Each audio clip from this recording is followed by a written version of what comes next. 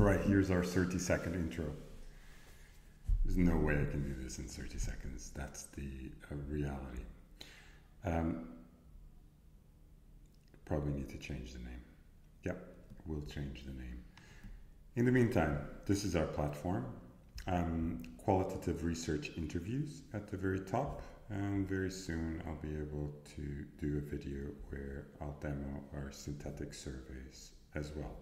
For the time being, you have these qualitative interviews, so in-depth interviews, research goal.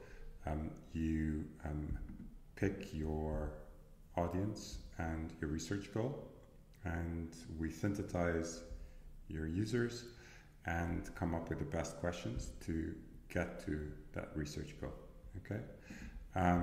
Custom script interview, you have questions that you want to ask, you input them here. Problem exploration interview, it's all about exploring the space of opportunity. Concept testing, you have a concept that you want to test, and so forth and so forth. So it's all very self-explanatory. We have a research assistant that helps you fill your research plan. And we want to get some granularity in here because that will mean that the output will be a little bit more precise. Otherwise, we stay very high level, right? And so, yeah, if you were to put 18-year-olds, it will inevitably ask you, like, can you give me a little bit more, right? And so I'm going to say Hackney, London, and then in terms of the research goal, we could be looking for understanding how they perceive Android phones versus iPhones, right? And off we go.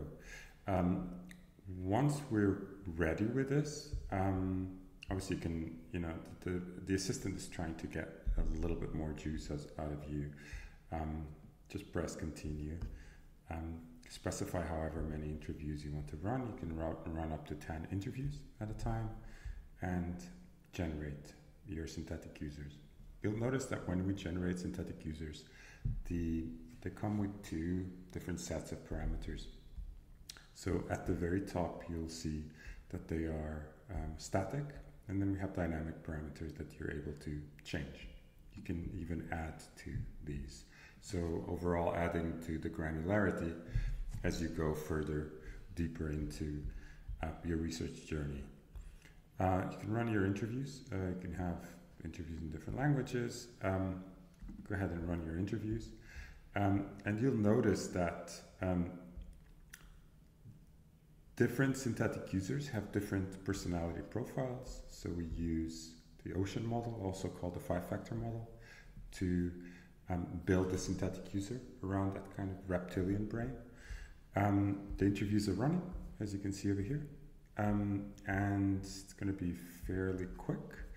And once it's done, you're able to ask more questions. Okay, it's really important to ask more questions. It's one of the main differences between synthetic research and organic research. When you conduct organic research, the person across the table will get up and that's it. Yes, you can get them back, but it's cumbersome, expensive. With synthetic research, you have these synthetic users forever. And so, although this counts as one interview, you can actually ask as many questions as you want over here. Okay? So that's important to bear in mind.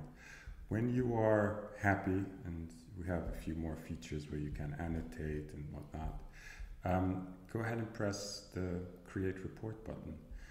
And again, you now have a report where we synthesize your interviews, all of your interviews. We have a couple of agents looking for insights. We have follow-on questions, and we've recently deployed the ability to ask a question to the report itself. And there's more to come on this button. It's actually a jump off for new features in the very near future, because the idea is that you keep doing research, right? That you keep that you go beyond the current set of interviews, and potentially even run some surveys and then some in-depth interviews. So yeah, this is where we're at right now. You can export, you have share studies. Another thing that we have now is the ability for you to create folders.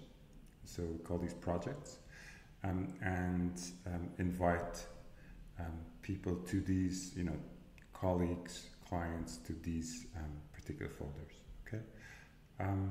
Yeah. Well, thanks for listening. And yeah, any question, just shoot us an email.